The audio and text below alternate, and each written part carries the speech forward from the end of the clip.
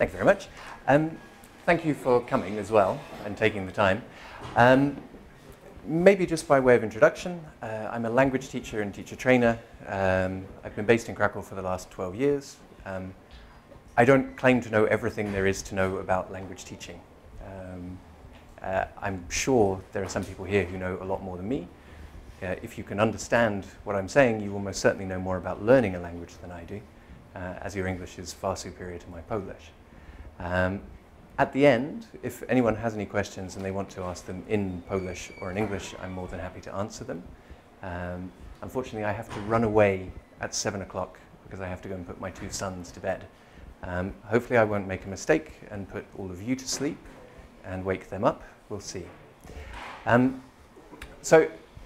Łukasz said, the main topic of this lecture, I suppose, is looking at how languages are taught and perhaps exploring how they could be taught better.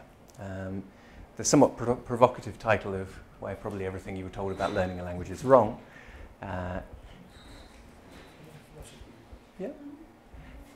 Would you like me to speak up, or? Yes. Okay. So I'll put that away. Because if I should be able to do one thing as a teacher, I should be able, hopefully, to project my voice to such an extent that you'll be able to hear. So today's lecture is concerned with what you know about teaching and what you know about learning, and why perhaps new discoveries and new findings connected to language may cause for us to change the way that we teach. Okay? To begin with, I'd just like to go over some of the main ways that perhaps you may have learnt English in the past, or you may have learnt other languages in the past, and to explore maybe the theory behind them. In order to do so, I would need to have my presentation back. So maybe I'll begin and we can follow up with the pictures, the pretty pictures, in a minute when they come back. So perhaps the first and kind of main theory that came about in the 1950s would be connected with behaviorism. So from this, we have today, for example, the Callan method of teaching. I don't know if you're familiar with Callan. And also, if you've ever listened to or done one of these ways of learning a language where you listen through headphones, you repeat, and then magically you're supposed to be able to speak the language. Unfortunately, it's not really that simple. And there tends to be a lot of confusion. When people first learn a language, it's almost as if you have a completely empty glass. And anything that you add to that glass makes it seem a lot fuller. The more advanced you are, if you add the same amount of information, it doesn't really seem like you've learned a great deal. And the Callan method, unfortunately, is very good at this. It's very good at you getting to say very basic things very quickly. Okay? It does this through repetition, and it does this through very formulaic and repetitive input. This is very exciting. Originally, the Callan method was developed to teach American Marines how to communicate in Korea. So it doesn't necessarily engage your brain a great deal. And I think we really, if we uncover what's behind it, this basic mechanism of behaviorism, I think we can safely say that there's more to learning a language than simply repetition. It's largely been replaced nowadays with communicative language teaching. Now, communicative language teaching is what you'll encounter in most schools in Kraków. You'll be familiar with certain things such as sitting in a horseshoe, as it's called, working with a partner, or working in groups. The emphasis is on the ability to communicate a message, and really not so much on the content of your utterances, but whether or not you can get something done. The problem is in communicative language teaching is it's not always like this. I certainly know from my own experiences of learning French that the way we were taught the same kind of things, regardless of whether or not they were things that we needed to know or we needed to be able to do. So until my dying day, I will know how to say, I play tennis in French. Je joue au tennis. I don't. I never have done. I never will do. It's not a particularly exciting game, for me anyway, for some of you possibly. But this is something that was taught because it's very easy to teach. It's very easy to teach things like, so what are your hobbies? I don't have hobbies. I have 2 small children. That's more than enough. Some people do have hobbies, but the vast majority of us don't. Okay, we have passions. We have things that we do. We have things that we're interested in. But the kind of language that communicative language teaching teaches us is not necessarily useful for communication. And this is really the problem. How are we doing? Okay.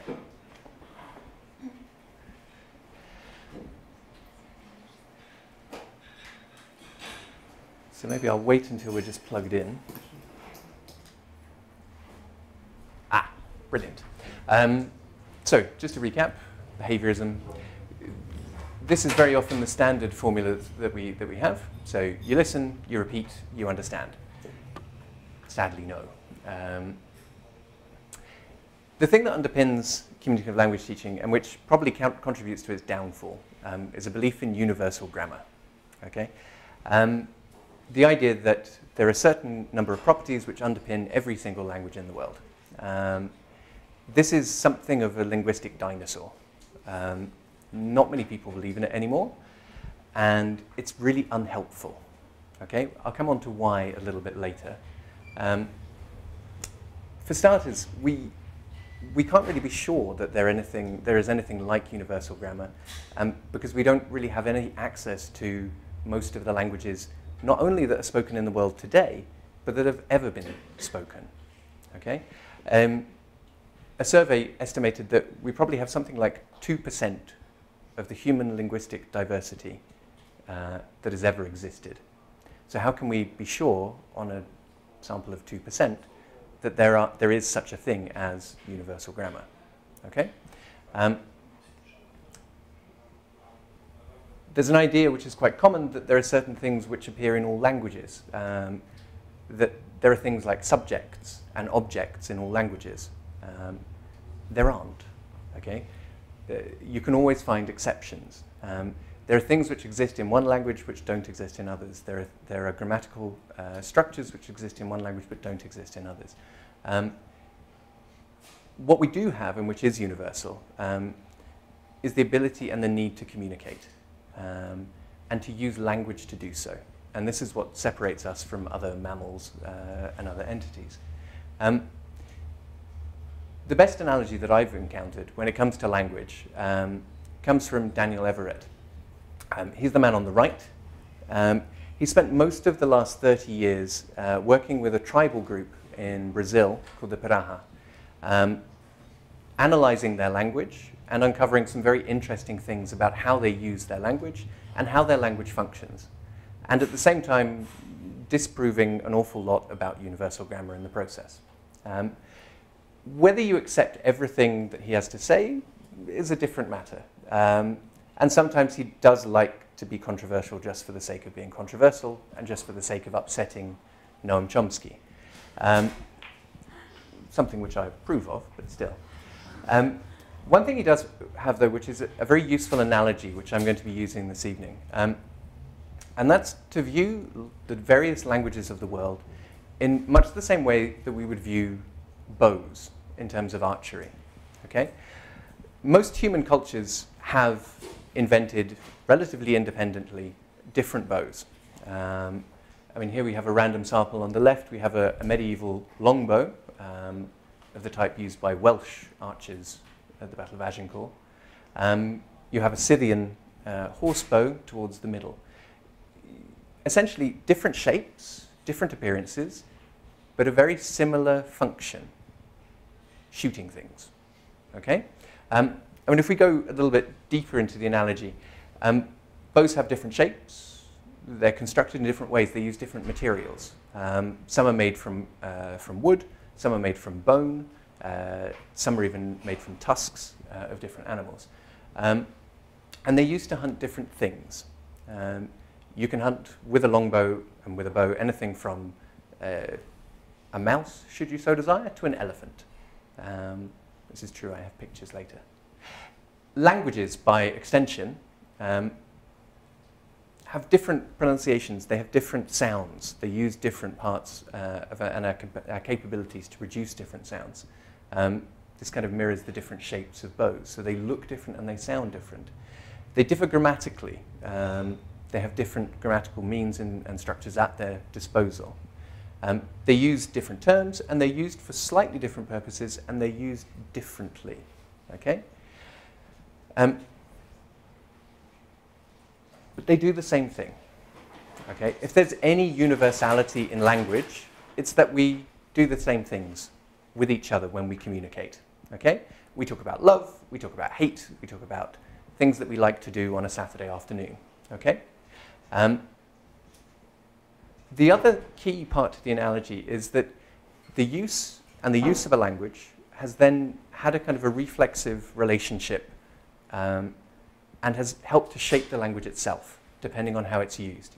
So as we can see from the pictures, two very different types of bows. One, Howard Hill developed to, he heard a story that a group in, hold on, I get them confused. I think Liberia, but I could be wrong. In Africa, would hunt elephants using a particular kind of bow. He thought this was intriguing. He set out, he found the designs, he found the kinds of bows they used, and he went out and in the 1950s, a less politically correct time, shot and killed an elephant using a bow. The example at the bottom is a Swedish crossbow used by mounted Swedes during the deluge.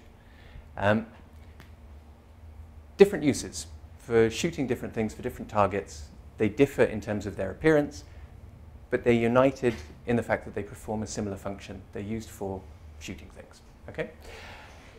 This applies not just between languages, so between Polish and English and French and Spanish and Swahili, but also within languages. So depending on who we're talking to, the variety of Polish or English that we use, okay, it also has a different purpose and a different function. Just to kind of clarify the distinction, because the key is, and this is an old point, this is something which you can go back as far as Wittgenstein, you can go back even further, that language is use. The traditional view, the view which I think is generally held by most people teaching today, grammar is a logical, universal part of every language. And so linguistics becomes something like anatomy. You're trying to uncover the bones of a language, okay, and to work out how things work when you put it all together. And so therefore teaching is a matter of identifying these different bones and identifying how they work together in order to speak a language. Language's use sees grammar as something different. Grammar is really just the fossilized remains of things that people have said in the past and that people have kept on saying. Okay? So linguistics and language is much more like archaeology. We're trying to uncover and remove the different layers of history to get back to what people were originally trying to say. And so teaching is more of a matter of guided discovery. We're trying to uncover this. We're trying to uncover how things work. Okay? A simple example, if you trace back the meanings of different words through history, you can see how they varied and how they've changed. But you can also, through that, understand a little bit more about how the language works. For example, the word happiness in English, you can trace back to the Anglo-Saxon word hap. It has the same root as, for example, happen. So basically, it's connected very strongly with fate. That happiness is nothing that we have any kind of control over. We don't control our destiny, we don't control our happiness. These are the roots of the term happiness. Nowadays, we are very much aware and we very much think that we're in control of our happiness. Through the choices that we make and through the things that we do, we can influence our happiness. If we step back through history, this wasn't always the case. In ancient Greece, there was an idea that you could only ever judge that a man or a woman was happy when they were dead. It's the thing which underpins, for example, Oedipus. Throughout the story and throughout his life, everything is wonderful and brilliant until the very end. Okay? So what does all this mean for teaching? The idea that language is use. First of all, we need to be aware that there are different uses and different needs, and therefore there are different languages that need to be taught. Philosophy students, for example.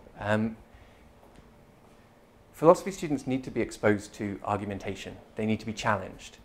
They need to have practice within a classroom, within a safe environment, of being challenged and being argued with, being pushed a bit too far. This is something which is key. When I teach philosophy students, this is how I am. This is what I do. I'm not naturally so dogmatic. I'm not naturally so argumentative, although my wife may disagree. When I teach philosophy students, I feel that I have to be. Because when you're practicing philosophy, and as a philosophy student, this is something which is useful. When I teach bartenders, when I teach restaurant workers, when I teach city guides, you don't need to be quite so challenging, or at least in a slightly different way, perhaps. Okay? So the teaching method and the teaching manner needs to change to suit the group. Okay? It's not the case that one teacher teaches in a fixed way and in a certain way to every single student that they teach. Okay? You almost need, as a teacher, to put on a different face depending on who you're teaching. The other thing is really connected with teaching how a language works. Now, English, some of you may have noticed, is a very indirect language and quite a sometimes absurdly polite language. So we don't say if we want to have something, daj mi to. Whenever I go into a shop in Kraków, still after 12 years of being here, I don't just say, give me that, or can I have that? I will always ask about the theoretical existence of something in this shop. So I will go into a shop and I will say, just cukier może? Which in Polish is a very strange thing to do. This is because I still don't speak Polish properly. I speak Polish like an English person would. Okay? I'm very indirect. By way of example, recently the Harvard Business Journal conducted some interesting research connected with how people respond to strangers and in certain situations. So they got a young man dressed in a suit to stand at a railway station in America and to ask people if he could borrow their mobile phone. If he just went up to them and said, can I borrow your phone, please? In general, 9% of people would let him borrow it. If his opening gambit was, I'm sorry about the rain, which is a bit of a ludicrous thing to say because it's not his fault. He's not in control of the weather. He hasn't caused it to rain. Then the success rate went up to 50%. Now, you could say that this is something to do with bonding, with how we kind of make initial contacts between people. I would say it's also got something to do with how English especially is spoken and how English is used. So if someone comes up to me and asks me if they can borrow my phone, I don't know you from Adam, I might say yes, I might say no. If someone comes up and starts talking about the weather, then we automatically know where we're talking about because this accounts for something like 90% of all conversations in England concern the weather and when it's going to stop raining.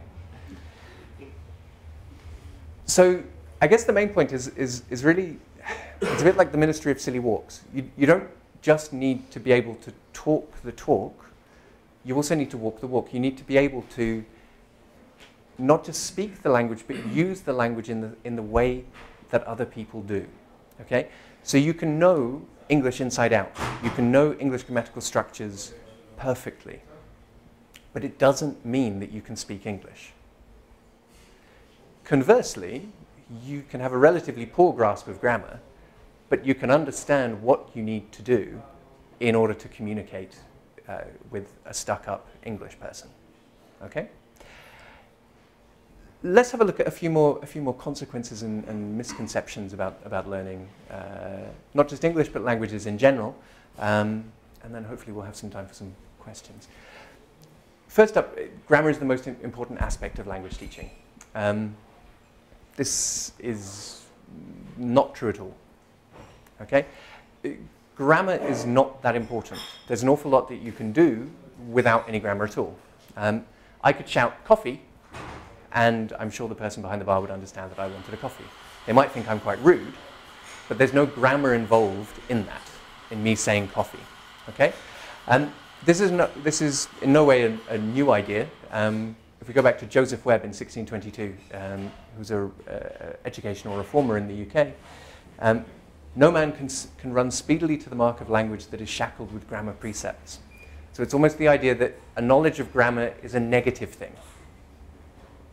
It forms this kind of barrier that makes us think that we can't communicate, that we can't speak a language properly, and so we don't. First and second language acquisition are fundamentally different. So the way that we learn our first language and the way that we learn second languages is different. The mechanism is somehow different. This, I think, is one of the biggest misconceptions. It's not the case. What happens is actually with the teaching. Okay? So this is Elijah, my youngest. He's just at the really interesting stage where he's starting to use individual words because he's getting to associate a use with a certain word. So if he says up, he knows that he'll be picked up. If he says down, he'll be put down. Okay? So he's learning English and Polish simultaneously, and he's also using them interchangeably. So I use English and Polish with him, and my wife does the same. The idea being that he will associate the use of the language. I suppose, as an aside, it's probably wrong to use your children as guinea pigs, but we'll see in 15 years. So we use them both languages interchangeably, so he associates the terms from both languages with a concrete use. Okay? So when you all learnt Polish, you learnt by saying daj mi to would result in you getting something. Okay? When it comes to English, you have generally learnt in an artificial environment. You have learnt in a classroom, or you've learnt from books. So you don't necessarily have that very strong connection with use. An example of my own, pretty much all of my Polish has been formed by use and by need. For example, I realized that I'd lived in Poland for 4 years without knowing the Polish word for light bulb. Because I'd never had to use it, you know, because when you go to a shop, you can go into a supermarket, you can take a light bulb off the shelf, you put it in your basket, you go to the counter, you sometimes say hello, but you don't always have to. You pay, you leave. At no point do you ever need to use the word light bulb, okay? Until one day, all of the big shops were closed and I had to go to a small shop to buy a light bulb, and I realized. So because of that, everything I know about Polish is shaped by use. Another example, when I first arrived in Poland, I was mainly teaching young learners, I was teaching children. Children need to know words which are immediate and which are useful to them. So I knew 7 different types of tree before I could say where I lived in Polish. Because kids need to know, is this an oak tree or is this a beech tree? Language is shaped by use.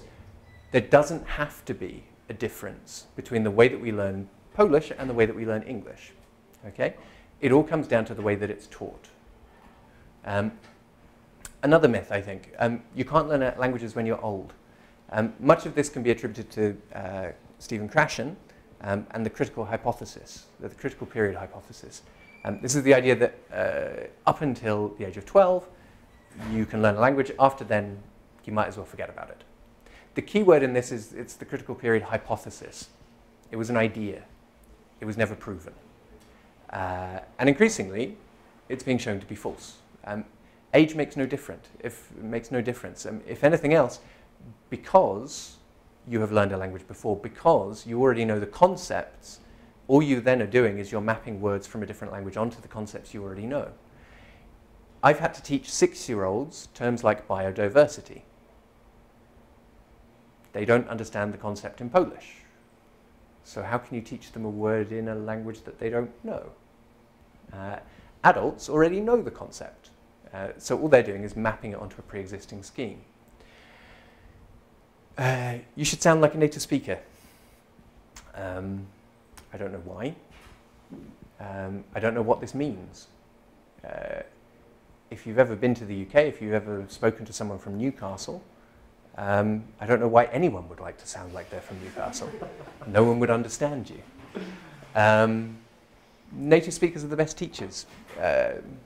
Is another odd one. I've always felt that I don't wear enough feathers to count as a native, and I certainly don't have enough war paint. There's nothing which says, and there's nothing about being a native speaker of a language which makes you a better teacher of that language. Generally speaking, when I do teacher training courses, I teach on Cambridge's CELTA program, the first thing that I have to do with native speakers is teach them the difference between a noun and an adjective. Because they don't know, because it's not taught in schools, because it's not something that they've needed to know.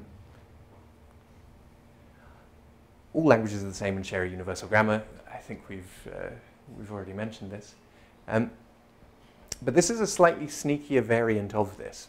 And this is something that I get from my colleagues who teach other languages. And they say, yeah, it's okay, you can teach English in this way, because English doesn't have any grammar. But German's different. German you have to teach like this. German is a very organized, ordered, logical language. It has to be taught in such and such a way. In much the same way, if you look at how Polish is taught, there's an order. And so you first of all learn the nominative, and then you learn the accusative. And then you might learn a little bit of the dative, but only if you're lucky. And so because of this, you can't do things like say, excuse me, is this the right bus stop for such and such a place? You can't do practical things like, can you tell me where the Rynek is, please? Because you haven't learnt that particular conjugation, because you haven't learnt that particular case just yet. There is no difference. You can teach Polish in a way which is connected with use. You can teach French and Spanish and German in much the same way. What there is there's an entrenched mentality that you have to teach in such and such a way. Another one, language X, for example, the standard example is always German. German is a very logical language. I think more clearly in German. Everyone who speaks German thinks more clearly. You think in a different way. This is also a myth. There's nothing inherently logical about a language, and especially any language that has gender. Gender is one of the most nonsensical things ever. I've never understood why and I can never remember if a town hall in French is masculine or feminine, and why it would be either. So just to sum up, I think, language teaching really should be focused on use, and I don't think it is at the moment. Therefore, programs should be tailored really to the needs and the uses of the students. So if you're, as I've said, philosophy students, you should be able to argue, and you should be exposed to people offering the most frustratingly irritating arguments ever in your classes to push you to the point where you want to say something in Polish because you're so angry or you're so frustrated.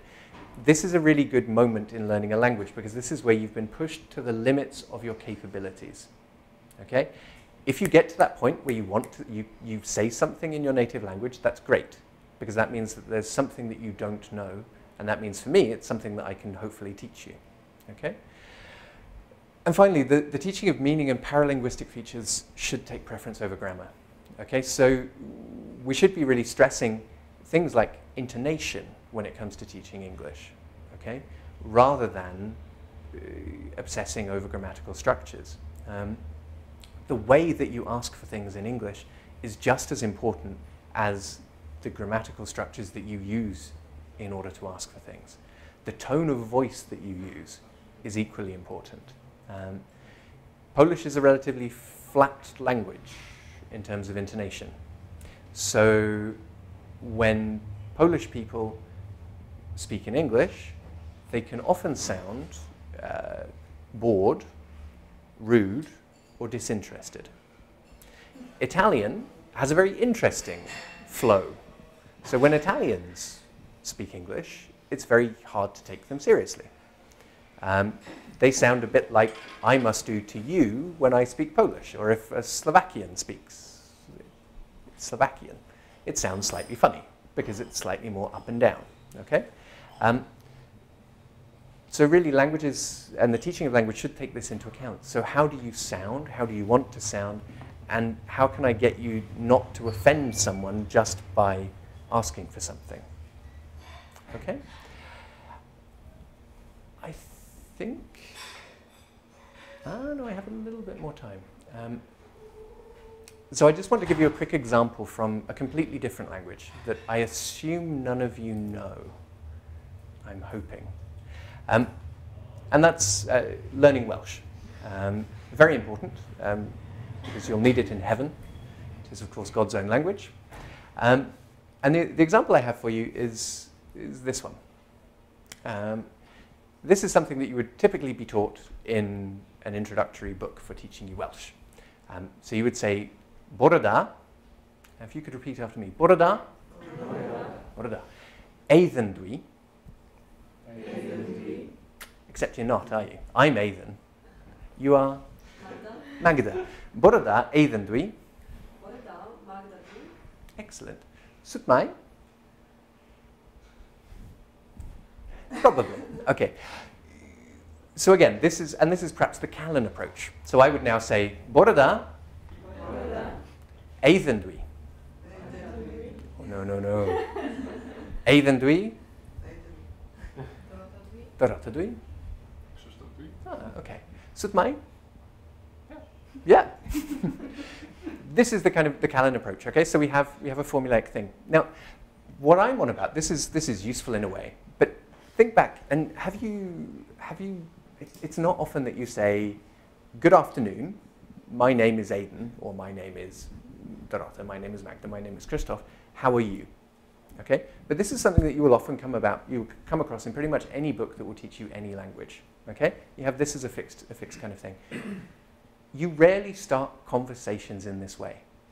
Okay, if you don't know the person that you're talking to, you're much more likely to say something like this. Bore da, maithn thrigan ich chi Christoph? Yes. Excellent. Which basically means in Welsh, good afternoon. Are you Christoph? Because often that's how we would begin a conversation, because we don't know. Okay? You would start, if you're meeting someone for the first time, you need to know, how do I ask if this is you or not? Is that, because I've heard there's a description, yeah? Otherwise, you already know who the person is. So you don't need to ask, and you don't need to say, hi, I'm Aeddan. It's a very odd thing to say. Another example, just one quick example, and then we can get on to some questions, would really be with things like colours. So in English textbooks, in most language textbooks, you'll have, for example, what's your favourite colour? Have you ever asked anyone in Polish, what's your favourite colour? And if so, did you like the person that you were asking this question to? Okay? Again, it's something which is easy to teach, and therefore it's easy to test, so it's often in books. Okay? And the language that's in books and the language that we use are very different things. Because we are in the hallowed halls of the Law and Administration Department, there's a concept from actually law, from American legal realism, which is essentially it refers to law in the books and law in action. Okay? And law in the books is the laws that are written down. Okay? These are the hard and fast things. And law in action is actually how laws are implemented and how laws work and how law is practiced by lawyers. Okay? And it's a very good analogy for English language teaching. There's the English and there's the language in books, and then there's the language that people actually use. And I think we need more of the latter and less of the former. Okay? That's it from me. If you have any questions in English or in Polish, I would say Swahili, but my Swahili is a little rusty. I'm happy to try to answer them, but I can't promise to. Thank you.